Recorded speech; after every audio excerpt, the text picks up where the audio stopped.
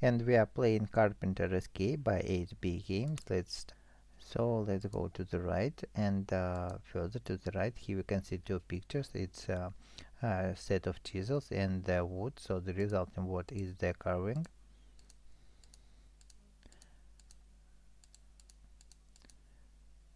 Okay, we've got the first token. I'm playing further.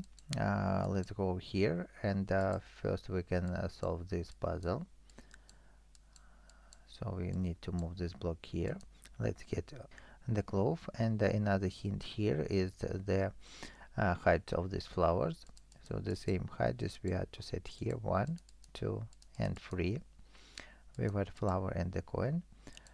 Here we can wipe the frame and get the sequence of colors, and the same belts we can see here. So first we have yellow, red, pink, blue, red and yellow, and we've got 3 more coins and the flower. And another hint on these cats is right, left and right tails. So we have right, left, right. So we've got the second token, and now we can exchange it for the key. And let's go to the next room. Okay, first let's play this memory game.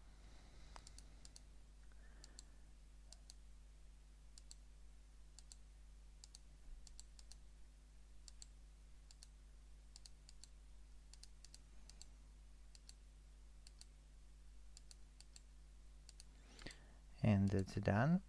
So we've got the remote and the coin. Next, here you can see the Japanese chin is written. So the chin is the word to enter here, C-H-I-N. Okay, we've got the chalk.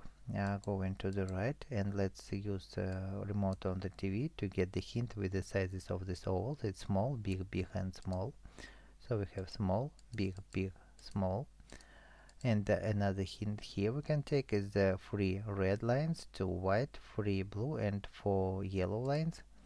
So it is to use here we have 3 times red, 1, 2, 3, 2 times white, 3 times blue and 4 times yellow. We've got the coin. Next hint is on this board. Let's draw the puzzle, and the solution is the squared first number minus squared second number. So 9 squared is 81, minus 1 is 80, and 80 we need to enter here. Okay, we've got the flower, and one more puzzle to solve is the hint is here. So eyes closed, opened, 2 times opened and 2 times closed. So let's use it here. Closed, opened, 2 times opened, again 2 times opened and 2 times closed. So we have all the 4 flowers. Now we've got the key and the last coin. So let's escape. And if this video helped you, please put like, subscribe, and bye.